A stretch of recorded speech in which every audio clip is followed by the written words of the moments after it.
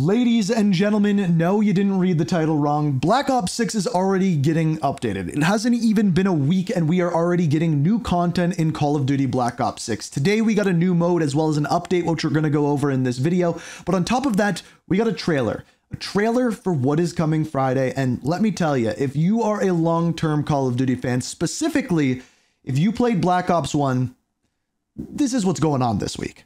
Howdy there, it's your old pal, RG Adam, to welcome you to the one and only Nuketown.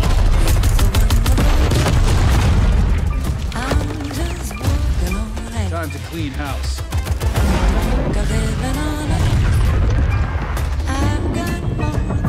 Breaking a gate. It's a wonderful world. Loving, wonderful you. Hold on, I got It's you! a wonderful, wonderful, wonderful world. I'm just walking on it. It's such a wonderful, wonderful, wonderful world. Loving, wonderful world.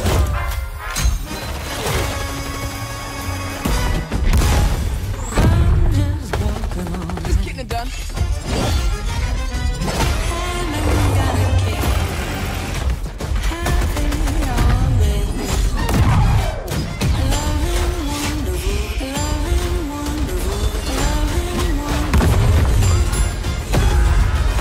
Built with care, blown up with flair.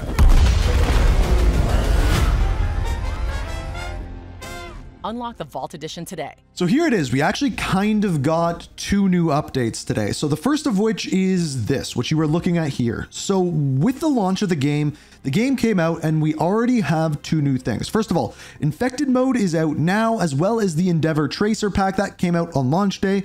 But on the first, we are getting Nuketown, and now it is confirmed that Season 1 is coming on November 14th. It says free content update, new maps, new modes, and more. So let's dive a little deeper into this, and it says new updates arrive on the heels of launch, bringing the original Black Ops 1950s Nuketown map for multiplayer mayhem plus Infected right now. So if you didn't already know, literally right now as this video goes live, you can go on and play Infected. It's a party mode that they have already added into the game. Now we already had a look at the Nuketown launch trailer, which I have to say, if you played classic Black Ops 1, this literally looks like just a rejuvenated version of that. And I will be very interested to see what the Easter eggs are on this, because as always, there's always a Nuketown Easter egg. And of course, we'll dive into that further on Friday. As we mentioned, Infected is live now. And here's another look at Nuketown.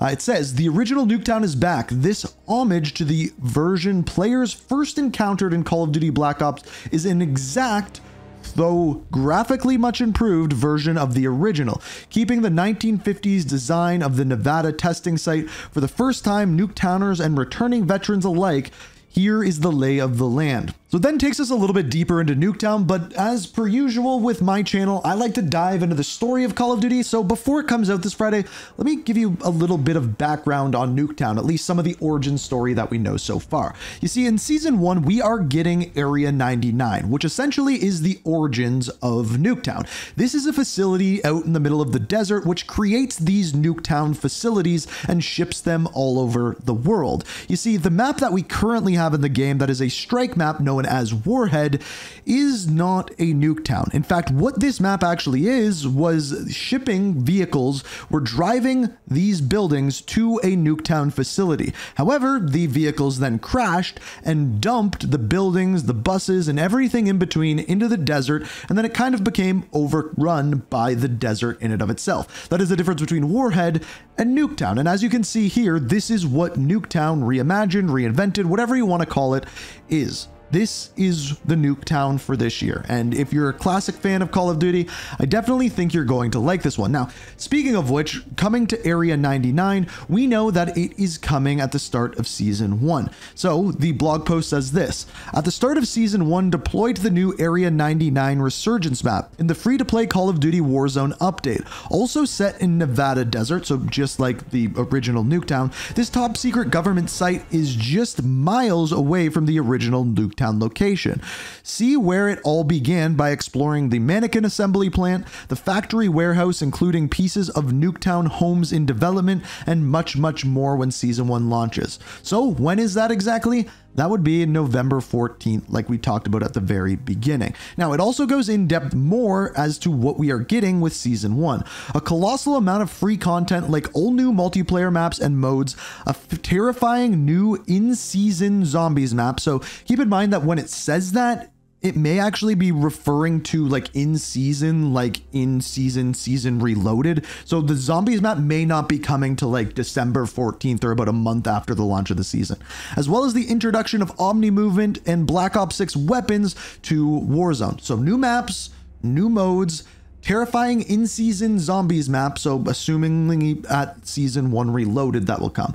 The other things that this blog post goes over is, first of all, we have the Call of Duty Endowment Tracer Pack. I don't normally focus too much on this, but this one is for a good cause. All the proceeds actually go to the Call of Duty Endowment to help veterans, so I do point that one out, and I do have to say the merch that they have does look pretty damn good, I must say.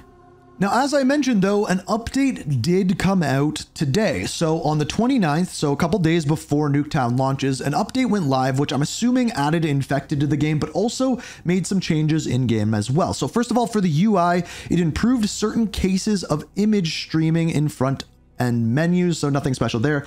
Long loadout names now display properly. In multiplayer, weapons addressed an issue where certain weapons would lose a specific attachment upon match start, so essentially a bug fix. Stability added various server-side stability fixes. This one I was surprised by because when I was streaming earlier today, I was having a ton of packet burst. Speaking of packet burst, if you've been struggling with it as well, maybe you should check out my merch down below, because I actually have a t-shirt that can display on your body, which you get displayed to you in-game. Yeah, I made a packet burst t-shirt.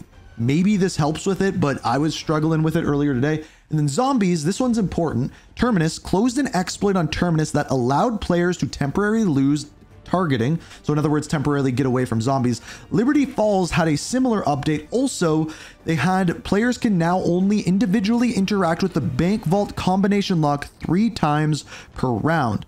Players were using this to kind of go to the bank vault. They would shoot a bunch of zombies, and then when they got too close, they'd interact with the vault, and then the zombies would run away, and they would do this over and over again.